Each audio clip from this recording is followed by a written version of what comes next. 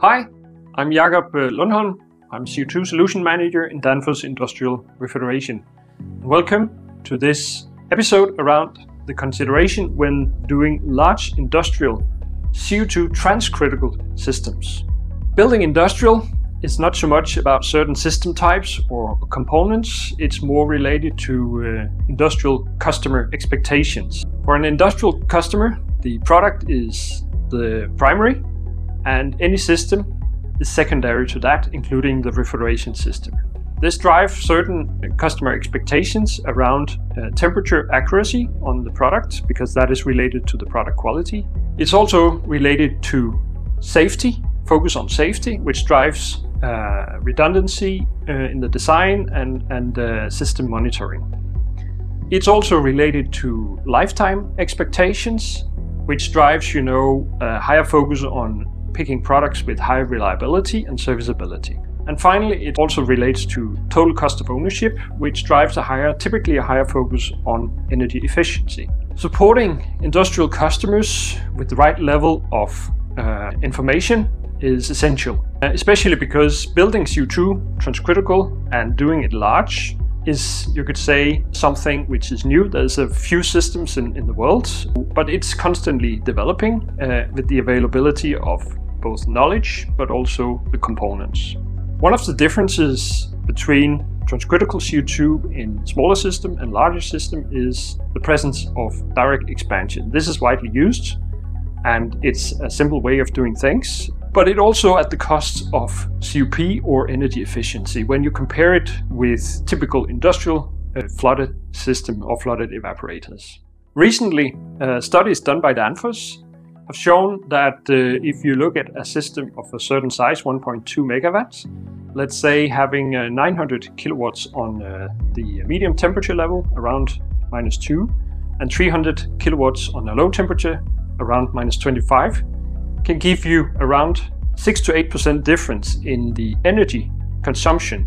And if you then calculate a bit on what that means in terms of money, you end up around 40,000 euro in difference per year just in energy consumption. And that is calculated at a electricity cost around 20 euro cent per kilowatt hour. If you look at it in a lifetime perspective, you would end up around 1 million euro over a lifetime of 25 years. So it's considerable savings you can do when things are actually going larger. It has to be said that with an advanced superheat controller and also liquid management, you can obviously compensate some of the difference between the DX and the flooded system. And themes around energy efficiency when doing industrial transcritical CO₂ systems and picking different kind of technologies will be covered also in future episodes. If you look a bit into pump systems, these can be done in a safe and proven way. It's basically something that has been done widely in industrial refrigeration for decades. With that, you gain the efficiency as we discussed before, but it also opens up some opportunities around how to manage, for instance, liquid coming from defrosting or so-called hot gas defrosting. You can do this by pushing the liquid back to the pump separator now that you have it, instead of pushing it back to the intermediate receiver, and by that also affecting the receiver pressure during that. And when systems grow in size, you would constantly have evaporators calling for defrosting.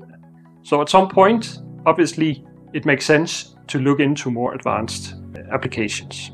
Hot gas defrosting with CO₂ requires obviously a higher pressure, or you have to manage the higher pressure coming with the CO₂. But again, it can be done in a safe and reliable way with the right level of controller and also with the right design. One of the typical questions around hot gas defrosting is where to take the gas from. Obviously, you have the pressure, the high pressure available on your empty discharge or high pressure side.